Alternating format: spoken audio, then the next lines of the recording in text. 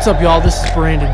They call me Legacy, and I want to share with you my story about how I came to Christ, and also how I came to Crossover. I was born in Buffalo, New York, and I lived up there until I was 14 years old. I come from kind of a chaotic home. Both my parents were divorced previously before I was born, and I have an older brother and a younger sister.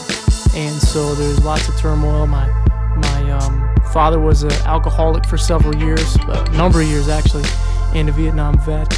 And so there was always some strife through that, a very interesting dynamic. And so as the economy went down up in Buffalo, my father began to look for opportunities to start fresh.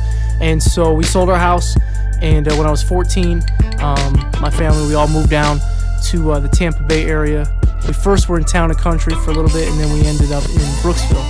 And so Brooksville was a place that I was for a while, and I actually experienced quite a culture shock coming from the north, and the weather, the season changes, a lot more cultural diversity.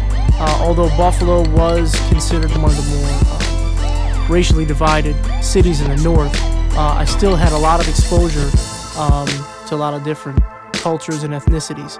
And so we moved to Brooksville, and it was basically like black and white, and you hung out with who you hung out with, and that was some challenging times. And I was really starting to like seek God before I left. And when I moved there, I felt really isolated and kind of alone, and didn't really have a lot of friends. And so I kind of became very introverted in a lot of ways. About 6 months into it, I finally met some friends and started hanging out. And you know, they were partying and things of that nature, and I really wasn't into it. But with some peer pressure and whatnot, I really wanted to fit in. I started drinking and smoking weed and doing a lot of different things and partying. And so I never was a thug or a gangster, and I never would claim or anything like that.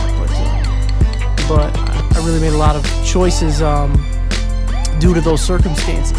And so I found myself failing 8th grade, failed 9th grade twice. I was always skipping school, getting into fights, getting kicked out of school, very rebellious, and started getting very angry towards my parents, and I was really just going nowhere, and became suicidal.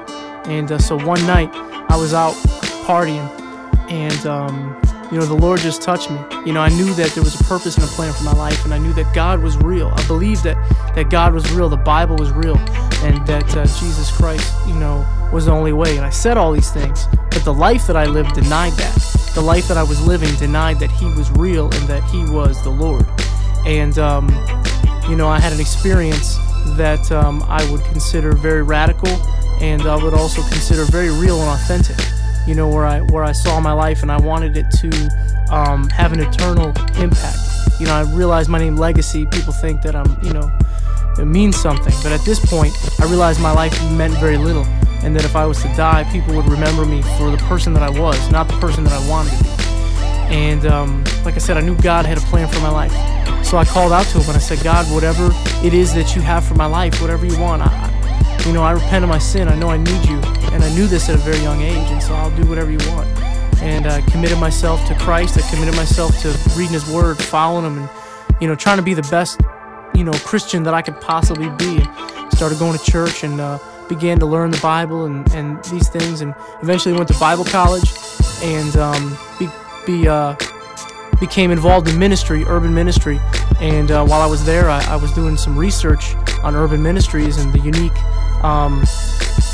dynamics of doing hip-hop in ministry. And so I came across an article about crossover in a magazine called Charisma, and in it described what Pastor Tommy Colonna was doing at Crossover when he was a youth pastor.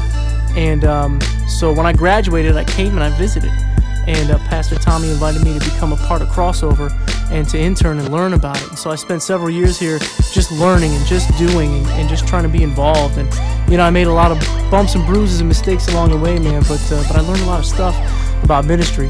And all that being said, man, You know, I also met my wife here. My wife Pam, I met her at Crossover, and she was also called to ministry, and she was doing urban ministry, and we got together, and God brought us together. And that's one thing that I can say about Crossover, is that God used Crossover in my life to bring me my wife, my better half, and that may or may not be for you. But at the same point in time, you know, I'm just grateful for being here, and I'm looking forward to whatever it is that God has. You know, the church is growing and moving, and things are happening, and people are beginning to realize how good God is. And if that's all I could share is, man, God's a good God, and He's got plans for us, and they're not plans to harm us or to destroy us, even though we go through things, and it hasn't been easy. But I've learned to just